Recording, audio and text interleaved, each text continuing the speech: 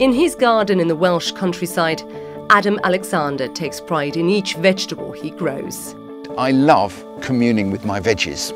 So I'm growing lots and lots of different types of vegetables. They come from all over the world. This is no ordinary garden. Adam is a self-proclaimed seed detective, and these are some of the crop varieties he has collected over the course of 3 decades. A seed detective is someone who goes looking after and caring for rare and endangered varieties of edible crops. His most prized possessions are hidden from view. This is my garage, and in it I have a couple of fridges where I keep 493 varieties of vegetables, of which 96 come from the Heritage Seed Library. I call them my Ark. So this is a wonderful Welsh heirloom climbing French bean called District Nurse. This is Pasque. It's a 19th century radish from France. And then this is the Matania chili, which was believed to have gone extinct, but which I was fortunate enough to be able to rediscover. Adam is part of a network of seed guardians, specialty growers for the British charity Garden Organic and their Heritage Seed Library, a living seed bank that aims to preserve the diversity of heritage crops. It's a sort of receptacle for all the sort of forgotten ex-commercial varieties of seeds and then heritage and heirloom varieties. Like a book, I will borrow that seed, I will grow it out, and then I will return it for members to share, but also to be able to be retained forever and a day. It counts a member of the British royal family as its patron.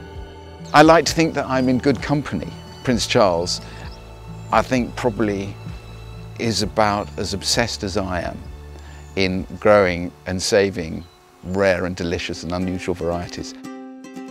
As a seed guardian, Adam has developed a passion for one crop variety in particular. Yeah, everybody calls me a peanut, but my mantra is give peas a chance. At the end of the 19th century, there were over 1,000 varieties of pea catalogued in America. There were at least 250 in the UK. When you're able to hang on to what we're left with, which is maybe 10% or less of what we had 100 years ago, at least in amongst them are potentially some real gems. Look at that, that's a nice pea. These are very immature still, but they are just divine. This is my absolute go-to favourite pea. I absolutely love it. It was given to me by a guy in Catalonia whose grandfather bred it and named it after his grandmother, Avi Joan. And until I met Jesus, he was the only person in the world growing this pea. Seed sharing is an important part of Adam's work for the Heritage Seed Library.